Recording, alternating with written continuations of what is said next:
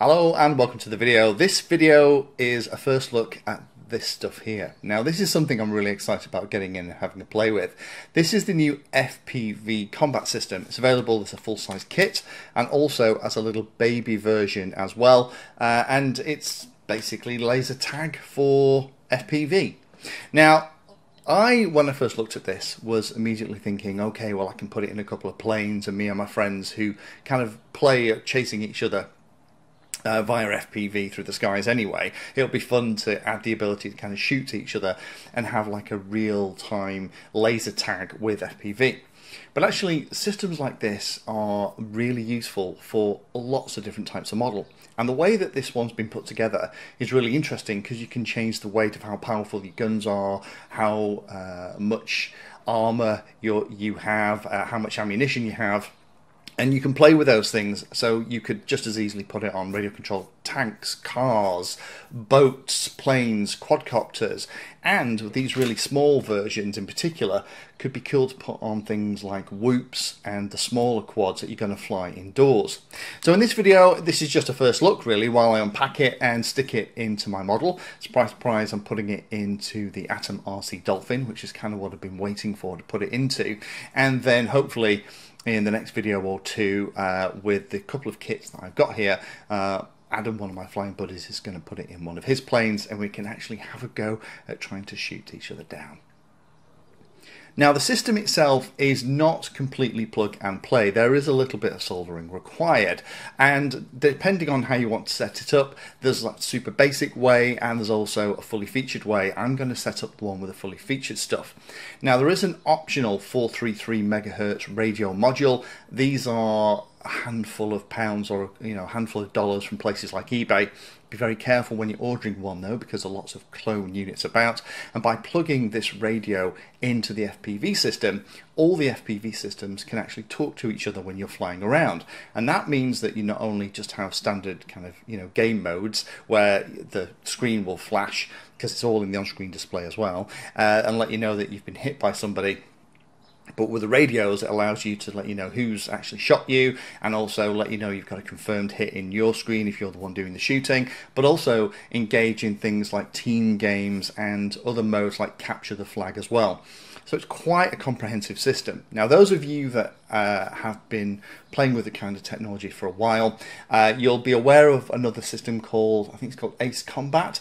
The cool thing is that this actually has a mode as well that is compatible with Ace Combat. So the gentleman behind this and the gentleman behind Ace Combat have kind of agreed to help them kind of play together. So it's one of the modes you can set up is actually the compatible mode. So if you have a mate that has Ace Combat, you have FPV Combat, still means that you can do the basic flying around and shooting at each other.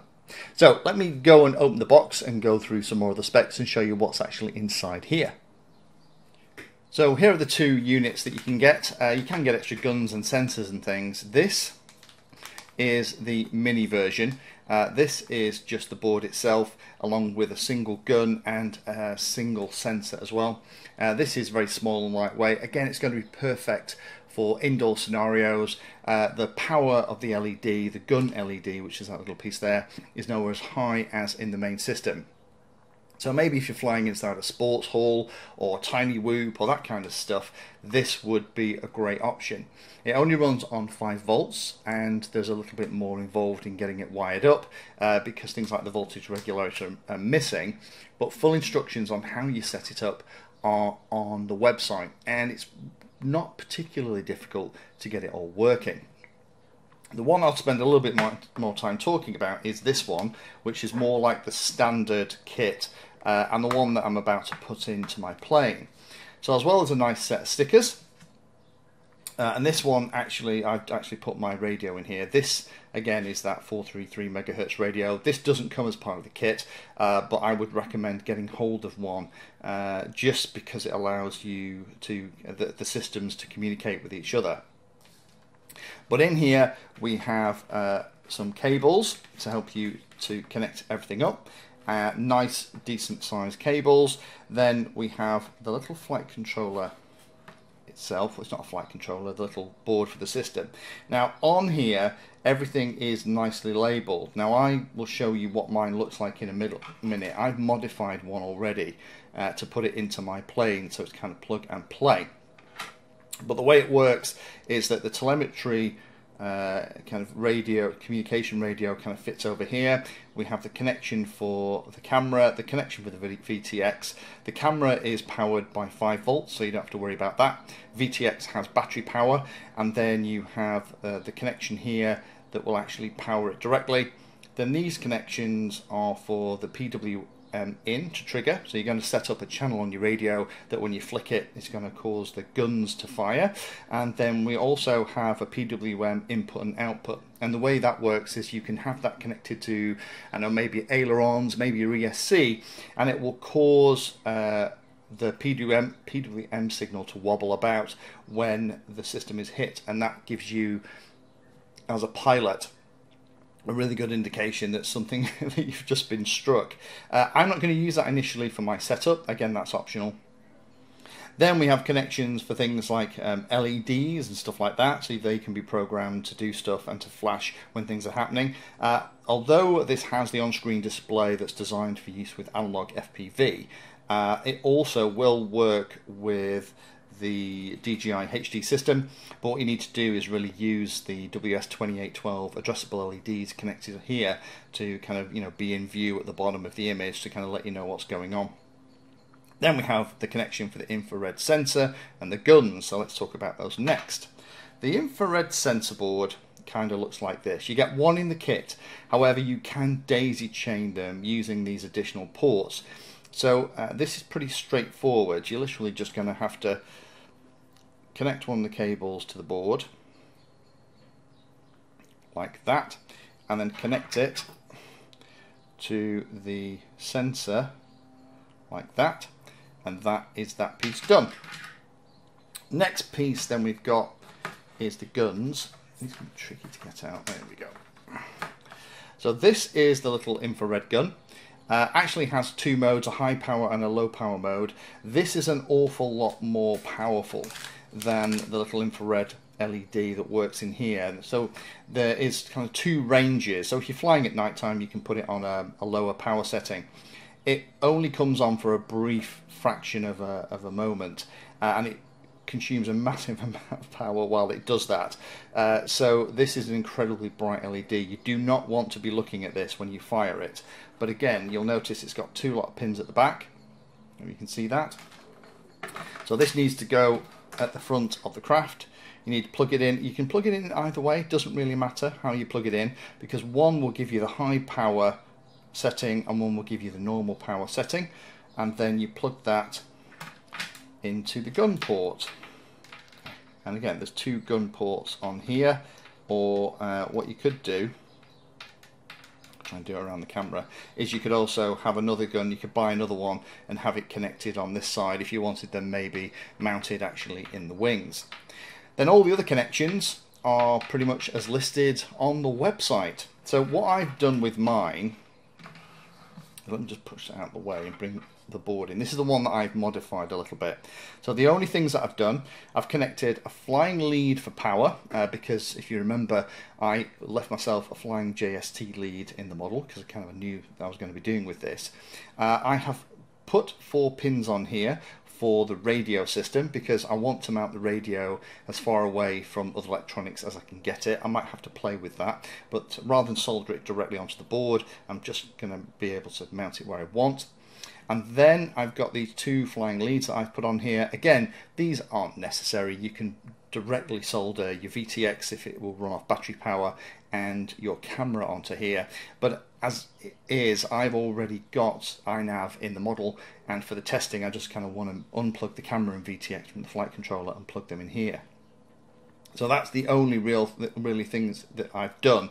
Again, means that installation, particularly with these solder pads, does require a little bit of soldering, but it isn't tricky to do. So let me grab my plane and let's very quickly hook it up, and then we'll power the system and I'll show you how to configure it. Now to configure it, you have to have the infrared sensor installed, because all of the menu and all the control is actually done via an infrared control. So if you've got an old one knocking around from an old TV or VCR or something and we're about to put it in the bin, don't, because it'd be perfect to set this up, because if you power it up and you're holding a button and these little infrared receivers here are receiving a signal, it'll go into the menu and allow you to set it all up how you want it to work, define and pick the game kind that you want to play, even potentially join a team, because there are team games in the FPV system as well. So let me just grab the Dolphin and show you how I've installed all this into my model, ready to put this inside. So here we have my Atom RC Dolphin. Love this model. This was one that I kind of got in with this idea in mind. Now I've already plugged in a couple of the cables ready for the flight controller. We have the 433 megahertz radio down here. I have a cable coming out of the receiver that's going to operate the guns. I have a power connection. I have a cable, which is that one there, that actually goes all the way from there all the way to the front of the model, and that's where my gun is installed at the front, trying to line it up with where the camera is looking, because hopefully that will help me be more accurate. And then to plug it in is going to be pretty straightforward. So all we're going to do is we're going to pop the board on here. I'm going to have to install the nuts to kind of keep it into place, 30.5mm mounting holes. Then I'm going to plug the gun extension cable onto the gun. I'm going to plug the RC input into the right connector. I'm going to connect the power like that. In fact, you know what, we'll power it separately for the test. This is my camera, so I'm going to plug that into this little extension. And again, the reason I'm doing it this way is because I want to be able to swap between the two, and I might actually in a future video figure out how I can mount it all together to have it all working. So that's the camera installed. The video transmitter can be plugged into the VTX. Again, we're being careful with polarity and making sure that we're not connecting anything the wrong way around. Okay, that's that done.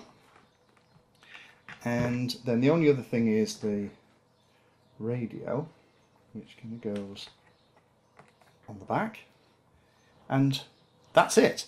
Now the only other thing we could do is we could actually install one of the outputs, things like the ailerons, through this, and then it would do the PWM stuff and make the ailerons kind of jitter when it was hit.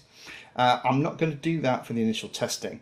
I'm just going to use it so that when I kind of operate the guns, you know, pull the momentary switch on the radio, it's all going to work and should be fine for the test. The last thing I've got to plug in is the sensor. I've literally hot glued it on the top, just a blob of hot glue, stuck it on there, cut a recess, so the infrared sensor just needs to plug, and there we go. The FPV system is in. So let's power it up and do the configuration.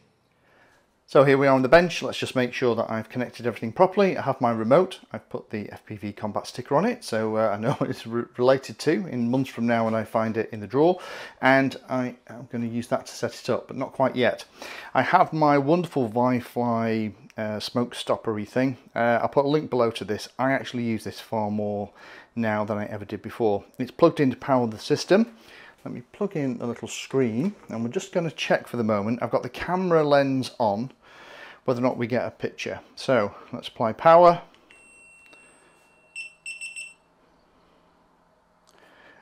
Hey, look at that. We have battery voltage, which is going to be blooming handy to fly with, and everything else is working as well. If I take the camera lens off, there we go, we can actually see the camera's working too. Fantastic. Okay, so let me just turn it off. So to set the menu up, what we're going to do is I'm going to press and hold the button on this. You might be able to see it on the camera. In naked eye you can't. There we go, flashing away. So I need to just have that pointed at the receiver and it will go into calibration mode for the first bit. So let me have that running away. Power it up. There we go, remote controller setup. So now we just have to follow. Press the button for menu. Press again to save. Up. Down, back. Ooh, shoot. Reload. Okay.